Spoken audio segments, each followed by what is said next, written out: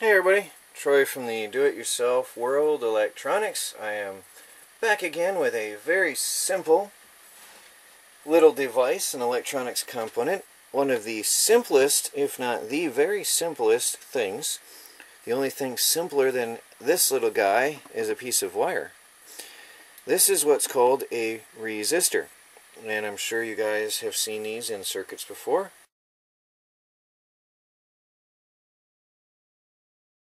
What you have here is a little tube-like device with some colored bands on it. And we'll get to those colors and what they mean in a minute here. Now the resistor has a simple function. It resists the flow of electricity. Pretty cool, pretty simple. And the value of the device, of the component, influences how much it resists the electricity. This here, for example, is what we would, it's a brown, black, red, and we'll get to that here in the color code in a minute.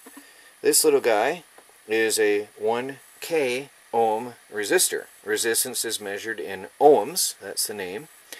And brown, black, red, we'll get over here to this color code. That is one of the most common resistors that you'll ever find, a 1K, which is 1000 ohm resistor. And this is the schematic diagram for a resistor. Very simple, just a squiggly line and two leads. And there you have the physical resistor next to its diagram. So if you find this in a schematic, now you know what a resistor is. Now a variable resistor is literally just a varied resistance. So that's this guy right here, and the diagram is pretty much the same except for a little arrow here. And that arrow is what's called a wiper. So when you turn the dial, you're changing where this wiper points on the resistor. So the variable resistor has 3 leads, whereas the normal plain resistor just has 2. So you have the end of the resistor, the other end of the resistor, and the wiper, which is the variable adjusting point. So let's say this is a 1K ohm resistor. Okay, a variable resistor, also called potentiometer. So if you ever see pot, P-O-T, we're talking about a variable resistor, a potentiometer. And by turning the dial, you're varying the value. So you can go with this, if this was a 1000 ohm variable resistor, you could go from 0 up to 1000 ohms by adjusting the turning the dial. And a lot of you will recognize this from the old stereo systems and the old televisions. When you turn the knob to dial in the volume and the color and the saturation and all those adjustments, that was in behind the scenes, and that was doing the work inside. Now, resistors have a color code. In this case, brown, black, red.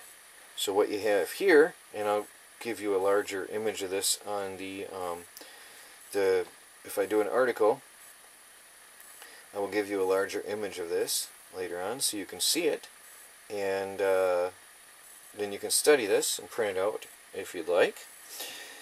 The first and second colors, so here we have in this case a brown and a black. Okay, the first two are designated by what do we got here? 9, 10 colors. Alright, black equals 0, brown is 1, red is 2, orange is 3, yellow is 4, green is 5, blue is 6, violet is 7, gray is 8, and white is 9. There's your 9 colors you'll find on a resistor. Alright, and if you go here, then you have the third color band is the multiplier. So it's very simple. So you have black is times 1, brown is times 10, red is times 100, orange is times 1,000, yellow is times 10,000, green is times 100,000, blue is times 1,000,000, silver is divided by 100, and gold is divided by 10, which I don't think you'll ever see them. Very, very, very rare, so let's skip all that. So we'll stop at blue on your most commonly used ones. Alright.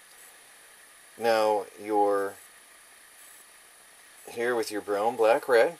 So you take your first color, brown, and that equals 1. Okay? The next color is black, so that's 0. So you have 10. Alright? It's very simple. And the next color is red, so that's your multiplier. And red is times 100. So 10 times 100 is 1,000. So that's a 1,000 ohm resistor, or 1K for short. 1K ohm resistor. Oh, and I forgot to show you something here. Let me real quick grab my paper and a marker, and I'll show you the symbol for ohm. My super fancy artwork here. There's the symbol for ohm. So if you see something like 1K ohm, that means 1,000 ohm resistor. Okay, so the measurement is ohm, and that's 1,000 ohms of resistance. Now, how that works doesn't matter. Once you become familiar with the little resistor, you'll start to use them heavily. And we're going to have a resistor in the Bedini motor that we're going to build here pretty soon, and a variable resistor, so that we can fine-tune and adjust the sensitivity of this thing, of the trigger coil, which we'll get to in the when we start building this thing. So there you have it, the lowly little resistor. And I'll put the color codes up and stuff here in the article. I'll take a little photo of this very paper right here so you recognize it, and we'll put it right on up there for you to see. So guys, we'll show you in another video how to measure resistance and how to read a analog and a digital multimeter, and how to read the scales for resistance. So that's it for now, guys. Troy from the Do-It-Yourself World Electronics. Let me know if this was understandable. Let me know if you like it, guys. And please do like, subscribe, and share. And do hit the notification bell next to the subscribe button if you haven't done so already. And get a notification every time I upload a video. Talk to you guys later.